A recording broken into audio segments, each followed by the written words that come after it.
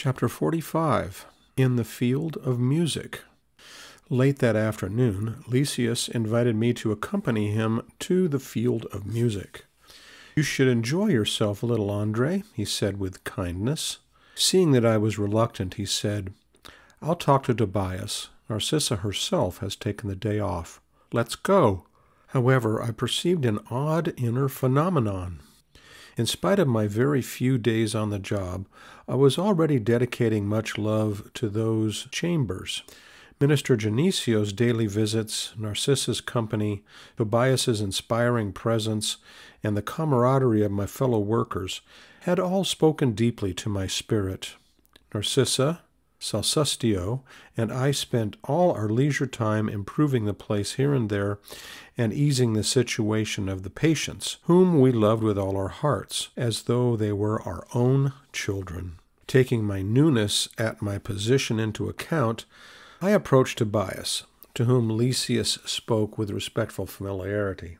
Tobias assented to Lysias's request and was quite willing to allow me to go. Great idea. Andre needs a visit to the field of music, and embraced me. "Take your time. Enjoy it. Come back tonight, whenever you like. We have plenty of workers for now." I gratefully followed Lysias. When we arrived at his home in the Ministry of Assistance, I had the pleasure of seeing Laura again. She informed me that Elios's selfless mother would be returning from the planet the following week. The house was filled with joy. Things appeared even more beautiful inside the house, and there were new arrangements in the garden. As we took our leave, Laura embraced me good-naturedly and said, "So, from now on in the colony, we will have one more visitor to the field of music. Watch out for your heart. As for me, I'll be staying home today. I'll get back at you, though, pretty soon. It won't be long before I'm looking for my nourishment down on earth." Amidst everyone's joy, we went out into the street. The two young women of the household accompanied Polidoro and Estacio, with whom they were talking excitedly. Soon after we got off the airbus on one of the squares of the Ministry of Elevation, Lysias said affectionately, "At last you are going to meet my fiancée. I've already told her a lot about you." "It's interesting," I observed, intrigued, "that there are couples who are engaged here, too. And why wouldn't there be?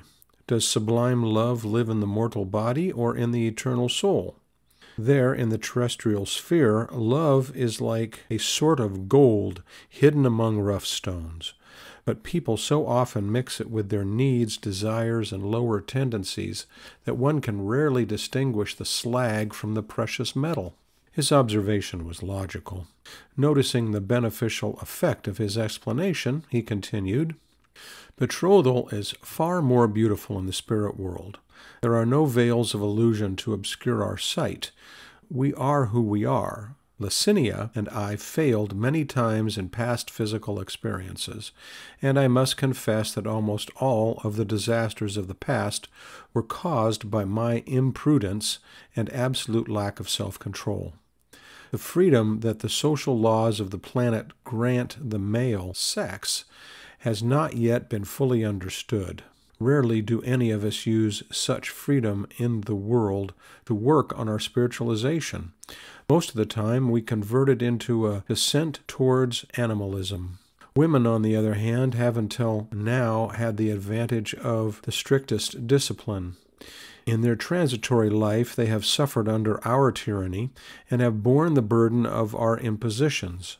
In the spirit world, however, our values get readjusted.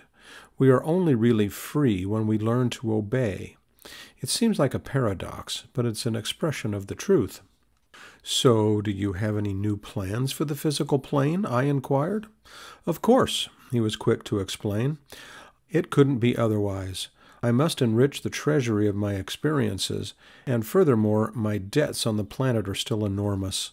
Licinia and I will build our little home of happiness here very soon, and I believe we will finally return to Earth in about 30 years. At that moment we arrived at the field of music. Lights of indescribable beauty bathed the large park, which displayed the enchantment of a real fairy tale.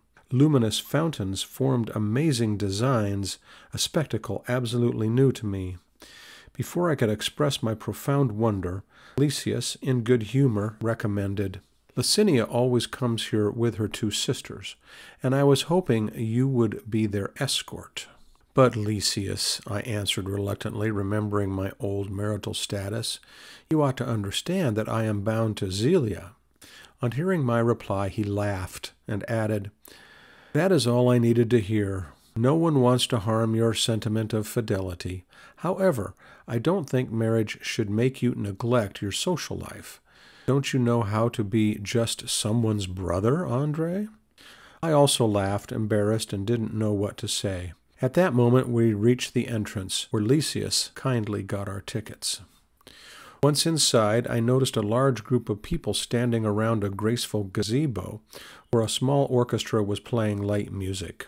Flower-bordered paths extended in several directions before us, leading to the interior of the park.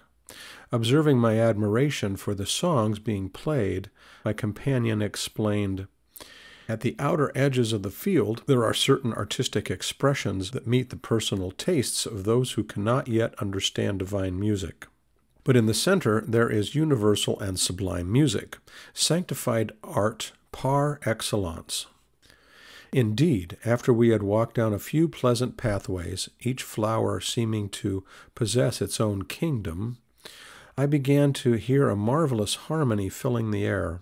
On earth, there are small groups that worship fine music, whereas the multitudes prefer popular music. Here, however, it was the opposite. The center of the field was crowded. I had already seen numerous gatherings of people in the colony, and I had felt in awe at the meeting that our ministry had dedicated to the governor, but what I saw now exceeded everything that had astonished me up to this point. The cream of Nassalar's society displayed itself magnificently. It was neither luxury nor excess of any kind that made the scene so splendid and marvelous.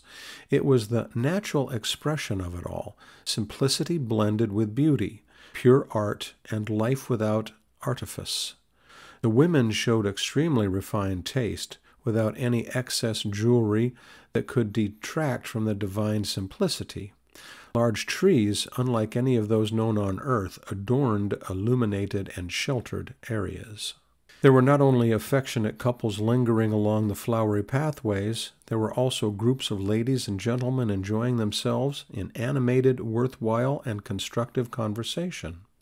Although I felt sincerely humbled by my own insignificance before that most select assembly, I understood the silent message of affinity in all the eyes that met mine. I heard talk concerning the physical circles, but I never detected even the slightest trace of malice or accusation characteristic of incarnate people.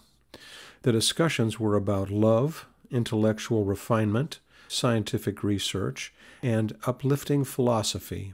But all the comments were positive and belonged to the higher sphere of mutual understanding, without any clash of opinions. I noticed that the wisest of them restrained the vibrations of their intellectual power, while the less endowed tried to raise theirs in order to acquire the gifts of higher knowledge. In numerous conversations I heard references to Jesus and the gospel, and what impressed me most was the prevailing note of joy in all the discussions. Nobody remembered the Master with negative vibrations of useless sorrow or unjustified despondency. Jesus was remembered by all of them as the supreme instructor of visible and invisible terrestrial organizations. He was full of understanding and kindness, and was also conscious of the energy and vigilance necessary to preserve order and justice. That optimistic gathering fascinated me. Right before my very eyes were the consecration of the hopes of a great many truly noble thinkers of earth. Deeply awed by the sublime music, I heard Lysias say, "Our musicians act in harmony to absorb rays of inspiration from the highest planes, and earth's great composers are sometimes brought to spheres such as ours, where they receive melodic expressions. They then transmit them to human ears, adorning the themes received via their own genius. The universe, Andre, is full of beauty and sublimity. The external and shining spark of life has its origin in God. However, the attendant from assistance wasn't allowed to continue. We were met by a graceful group. Licinia and her sisters had arrived, and we had to attend to the imperatives of amiable socialization.